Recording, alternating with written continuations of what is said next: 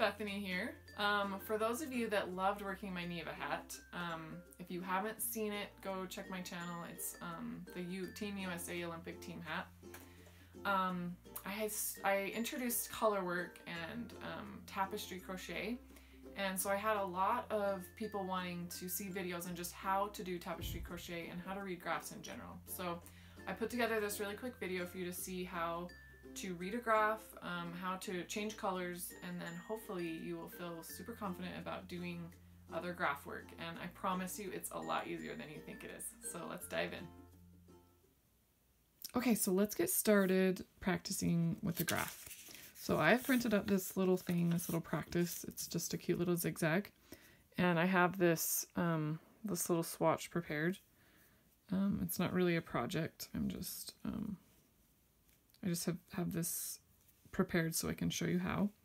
And so this graph is going to repeat. So I have this thing right here is 24, 36 stitches. I can't remember what exactly I did.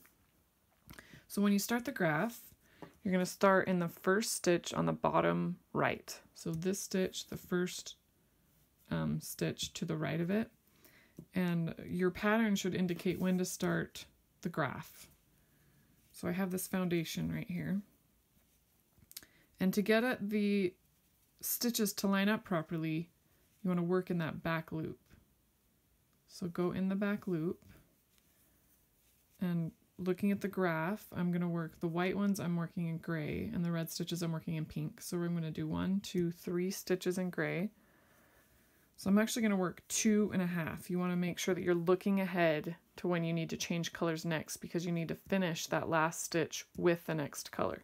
So I've worked 2 single crochet, and then on the third single crochet, I'm going to go in and I'm going to work half the single crochet with the 2 loops on my hook, and then I'm going to prepare for the next color by finishing that stitch with the color. Like so.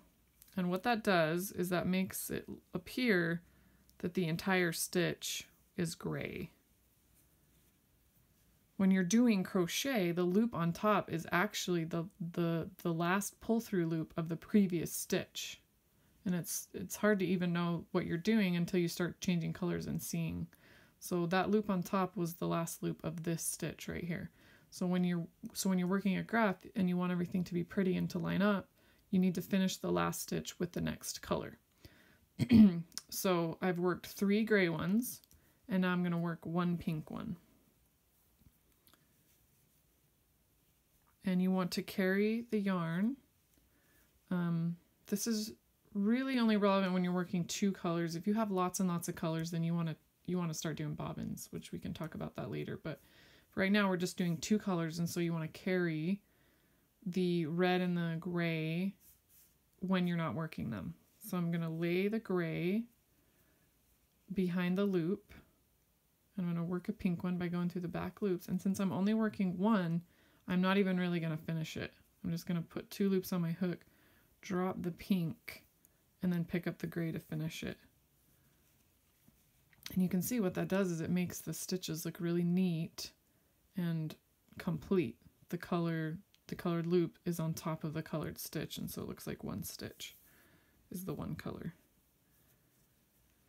And because I finished it with the gray, now I'm ready to make my 3 single crochet stitches. So I'm going to work around the pink. You could also, you don't necessarily have to carry, I mean you have to carry it because you need it, but you can, there's 2 options. You can work it within, like so, and that's called tapestry crochet. And I'll show you the other way in a second. So I finished, I've done 2.5. I'm going to finish with pink.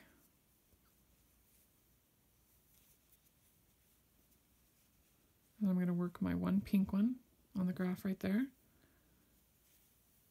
Just work half of 1 because you're only working 1 and you need to finish, get ready for gray that's coming up next. Okay, so the other technique you can do is you can simply lay the yarn on the back, like just let it hang, and then work your 3, or your 2.5 more like so. and then you pick the pink up where you left it and start using it there. And that's called Fair Isle. And when you're working a Fair Isle project, you're going to have strings of yarn in the back. There's pros and cons to both of these. This one tends to have a stretchier fabric, and you don't see the stitches through it. But it is messier looking than the Tapestry Crochet when you're working it within. One more thing I wanted to show you is that when you're working the 3 and you're doing Tapestry Crochet, this doesn't apply if you're doing Fair Isle, but when you're doing Tapestry Crochet and you've worked your 3 single crochet, before you finish that last stitch with the pink, I want you to just gently, very, very gently pull that pink so that it kind of squishes the stitches together just a little bit. If you pull it too hard, then your fabric won't have any stretch, but you want to pull it just the slightest bit so that you can hide the pink on the inside and makes your stitches line up and look a lot nicer. I'm just doing one, so I'm working the last stitch right here. And because we're working the last stitch, and then I'm going to pay attention to your graph, because when you're done, you need to anticipate the first stitch on the graph because you're repeating it. So I'm working this pink one and I'm looking at my graph and I'm thinking, okay, so my next stitch is gray. So I'm gonna have to change to gray. So when you're finishing that pink stitch, you're gonna work half a pink and then finish with gray. And then we have restarted the graph back here. So that is Tapestry Crochet. So I'm going to hurry and finish this row, and then we're going to start on row 2 so you can see how it all works together. Okay, so I finished this first row of the graph, and the last stitch is pink, right? And because so now we're moving up to the next row. It's because the next row starts with the pink. I'm going to slip stitch with pink. So I finished that stitch completely with pink. I'm going to slip stitch, and I slip stitch into both loops. And now you're ready to work row 2. So now we're done with row 1, and we're going to be working on row 2, and we're going to be repeating row 2 just like we repeated row 1. So this one starts with 1 pink. So you're going to chain 1, single crochet into the same stitch, but you want to make sure you're working into that back stitch. And then the next one is gray. So I'm dropping pink, picking up gray so that I can then work the stitches according to the graph. So the next one is gray. Only 1 gray, so I'm working half a stitch. And then 3 pink ones. So you're going to do the same thing. You can either carry it within the stitches as you're working, or you can lay it behind and do the Fair Isle technique.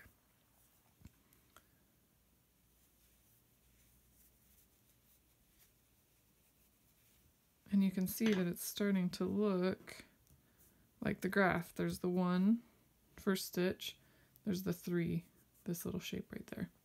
So that is how you work a graph with Fair Isle or Tapestry Crochet techniques. So when you have your pattern, for instance, I have my Neva hat or my Chinook hat, the hat will indicate when to start the graph, and if you need to be repeating it. The pattern should indicate what to do with the graph and how to complete your project once you've finished the graph. But yeah, so this is how you do the Tapestry Crochet technique with graphs. So I hope that you have the confidence to give a project a try. I have 2 projects linked in the description, so you can give it a try with one of my projects. Happy crocheting!